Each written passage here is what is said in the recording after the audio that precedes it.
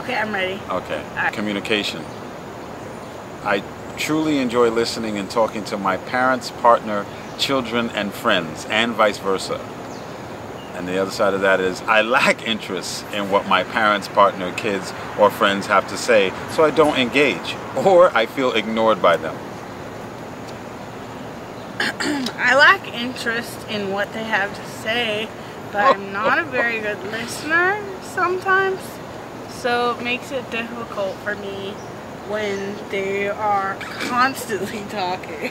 What? What would you give yourself on a scale of 1 to 10?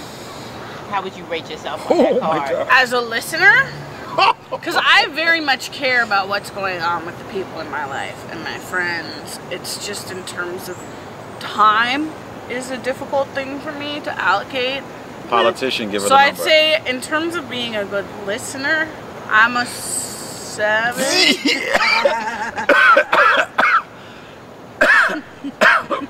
I'm sorry. Dave. I have something in my throat. Is that your final answer? Yes. Okay. My card is responsibility. I handle my money, commitments, and other obligations responsibly. Is this really a card? Yes, sir. Okay. Yeah, you got to go first, so you got to run that good old mouth.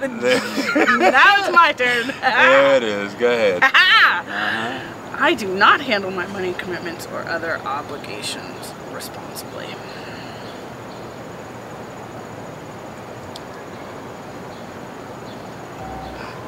Do I start or? You start.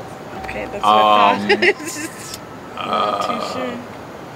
I am starting to handle my, what was the word? Let me see it again. You know this is in poker, right? This one I kind of feel he would probably give to me because it's the forgiveness card. This is like on both things because it's like for things, mistakes that I've made in the whole dating thing, I try not to carry over to the next person. And he said, you shouldn't put what happened in the past, conduct what's going on right now with me and you. And I was like, wow.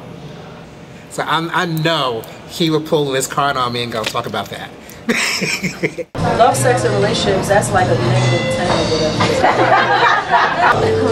I can relate to this, but I don't even know how to answer it on any of the scoreboards, because right now I'm questioning myself about that.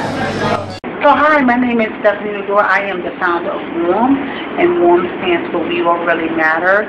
We are an organization that helps deal with women in domestic violence and bringing awareness to our community.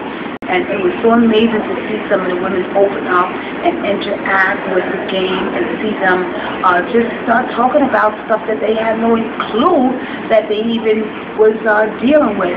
And it was so nice to see them get so comfortable with one another. These women are strangers. They come from different walks of life.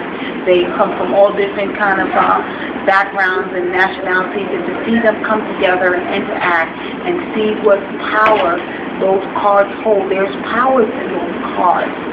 What I like about the game is it's a door opener. It's a conversation piece. Yeah. You find out about, you found out things about me. Yeah. You didn't know. I found things about you. I didn't know. Yeah. And me being a parent, I think this will be a good door opener for me and my oldest daughter to sit down and play. I think this is just going to make a stronger bond between couples, between parents and children, between friends. I had a breakthrough in this game. As simple as it was powerful because it allowed me to open up and to tap into who I am. Not only to tap into who I am, but it allowed me to tap into who other people are.